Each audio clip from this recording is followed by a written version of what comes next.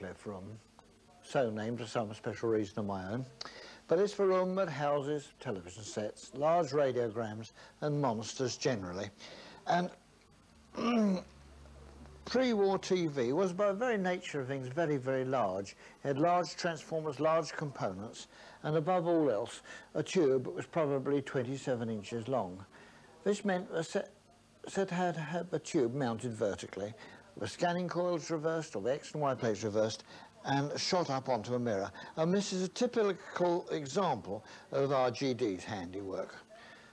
They were big, they were clumsy, but above all else they were efficient, and they worked well, and they kept on working, which was rather nice. They made 11 of these, and this, I believe, is the only known example left working. It combined a record changer, it had a 4 waveband radio, long, medium and 2 short, and it had twin speakers, and it weighed about 1/4 of a ton. It's one hell of a set, and it folded down to make a quite neat piece of furniture. But you need to live in a castle or a stately home to have room for it. Also, you had to be rather rich. I think it retailed at something like 140 guineas in 1937. But a very fine set for all that. We're very proud of it. 38, 39, television was getting more sophisticated, sets were getting smaller, tubes were getting shorter, angle of deflection was getting better, and they were generally improving. And this was the HMV effort for that year. It was a 9-inch screen, but it did have a decent radio with it as well. It was a reasonable piece of furniture, and to this day, when it's fired up, still does give quite a good account of itself.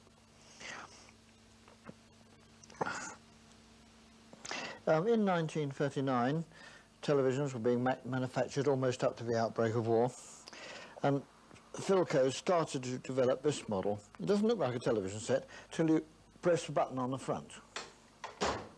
It's known as a pop-up Philco. They didn't actually turn up until after the war.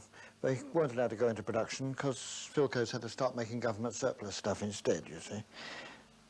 But it was quite a nice set. It was TV only.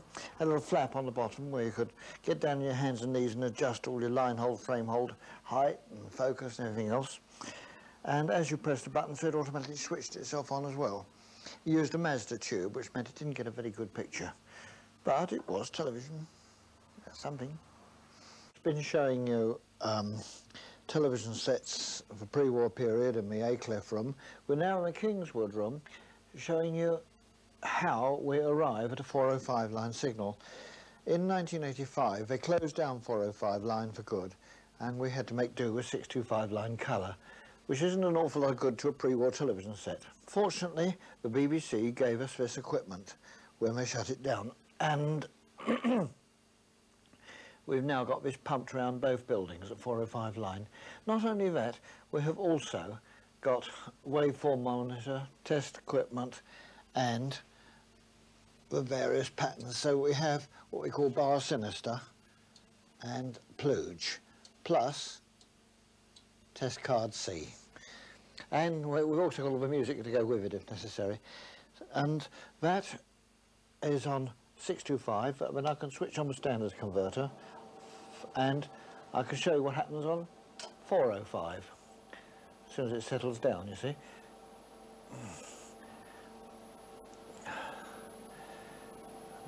Slightly different aspect ratio,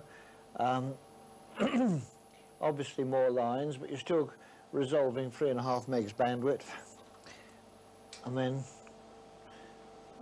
5 megs bandwidth on 625. You can see why 625 line was so essential. Colour in 405 would have been disastrous.